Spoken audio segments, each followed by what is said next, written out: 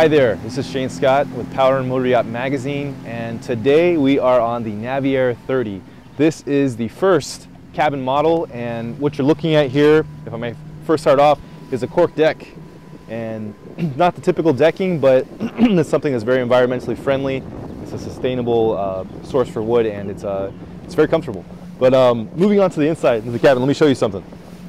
What makes this boat stand out, which is so interesting, you see this bow thruster here. You see the remote for that, the joystick for that. This is actually, there's no thrusters on this boat.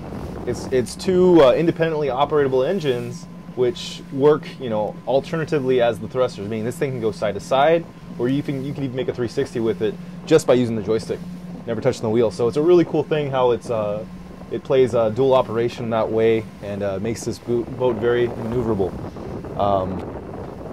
This will soon be ahead to come, and nice little deck to look at. Little flip out table here. Team was telling me about how they like to go 30 knots an hour out in the water and still eat their food without losing anything. So maybe we'll try that too. But yes, more to see, more to come soon. We'll be testing it out in no time, so stay tuned.